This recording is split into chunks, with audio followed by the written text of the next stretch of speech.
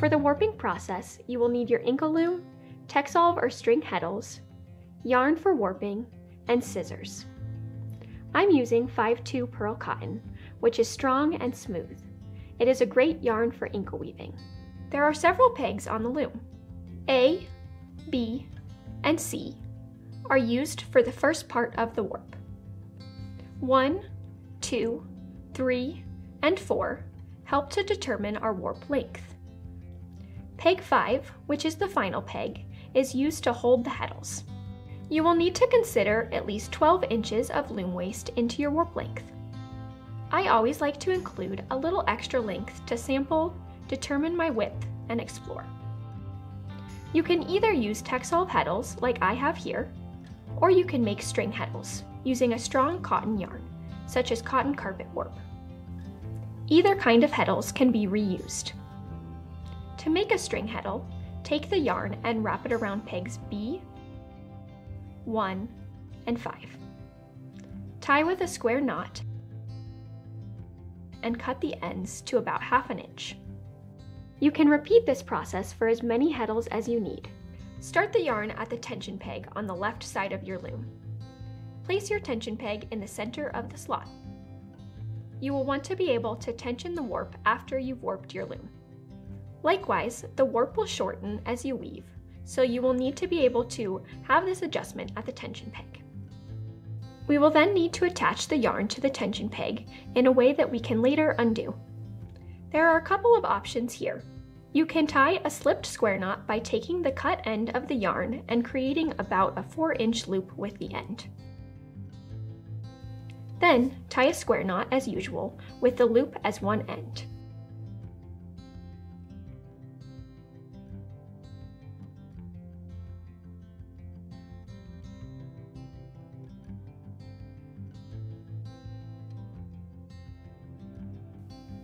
When you're ready to untie, just pull the cut end.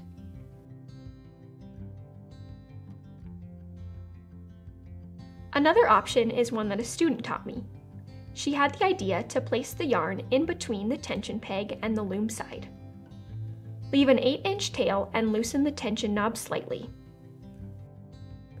Slip the thread into the space between the loom and the tension peg. Tighten the knob. When you need to remove the yarn, loosen the tension knob slightly. For a heddled thread, place the warp thread over pegs B and C, and then down to peg 4, under peg 5, and then back to peg A.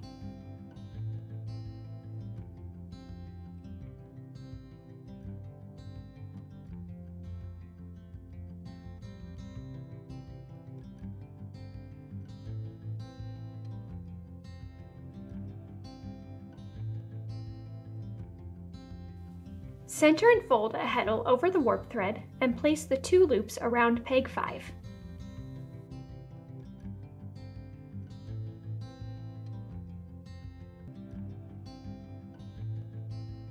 Our next thread will be open, so we will not place a heddle on it. The path we will make with the thread is slightly different.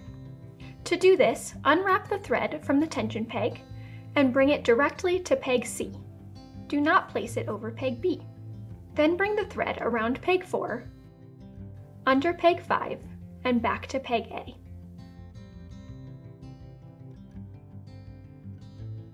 This is all we will do for the second thread. You will continue going back and forth between a heddled and unheddled thread.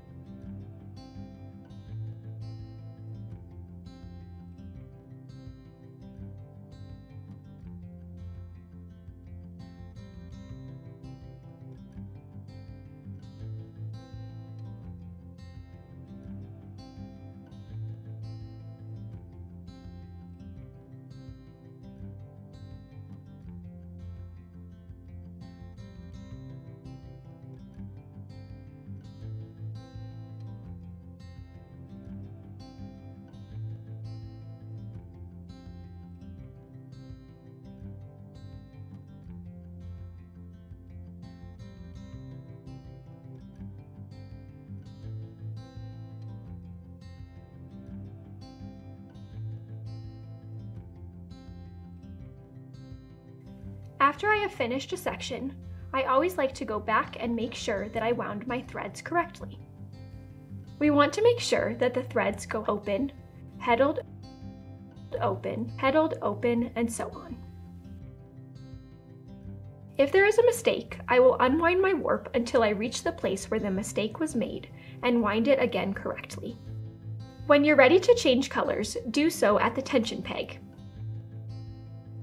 Cut off the previous color so that there is about a 3-inch long tail. Then tie an overhand knot with the new color.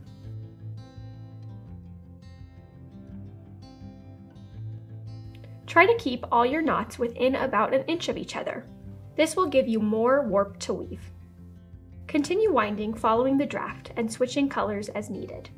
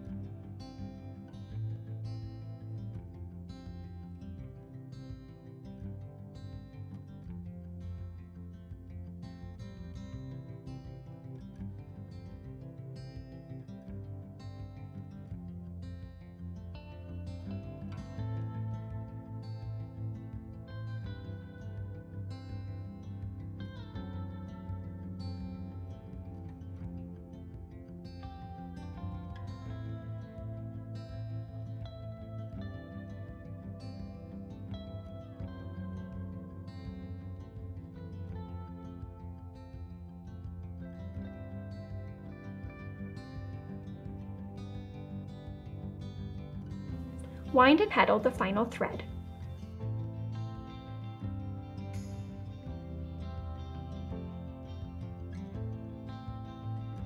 Cut the end with an 8-inch tail.